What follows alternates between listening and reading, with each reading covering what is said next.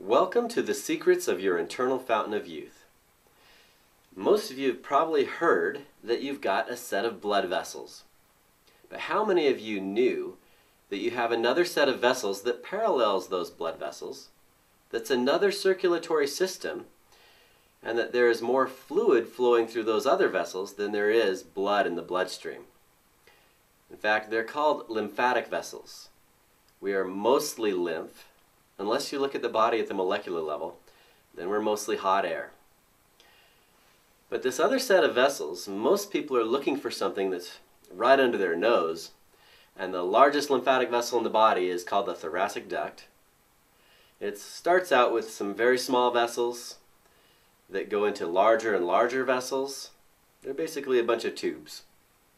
Bigger and bigger tubes until you come up, the biggest one comes right up between the lungs.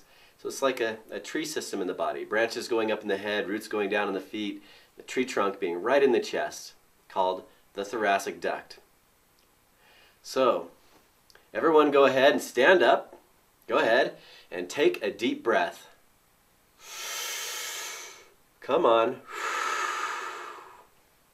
I don't have to guarantee it. The lungs just put pressure on the thoracic duct and made it shoot like a geyser, like an oil well. It should be springing up into everlasting life with every deep breath that you take. So that's the first secret of the internal fountain of youth that probably everybody should know about. How much did that deep breath cost you? And how many people can do that for you? In fact, if you're on an oxygen tank, that might encourage you to breathe even more shallowly.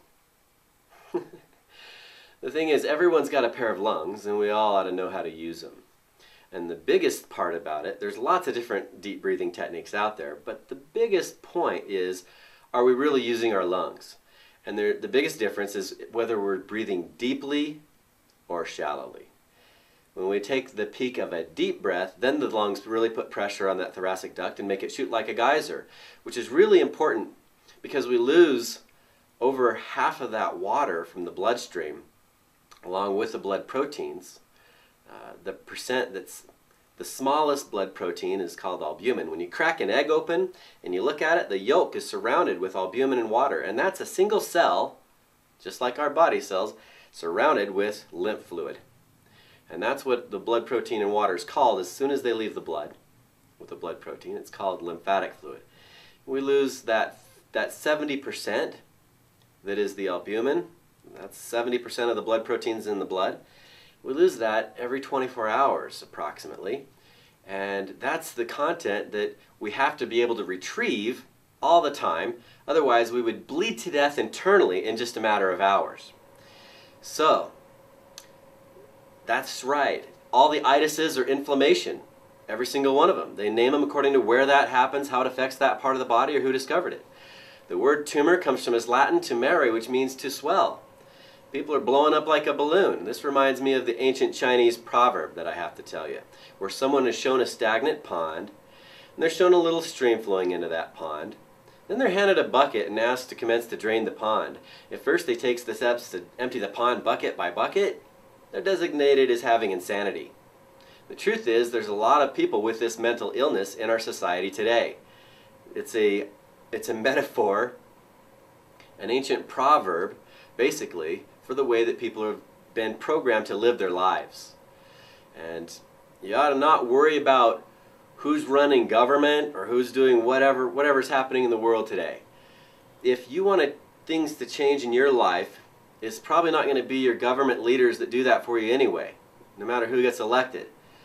You really ought to be focused on, right now, if you want to change your life, change you.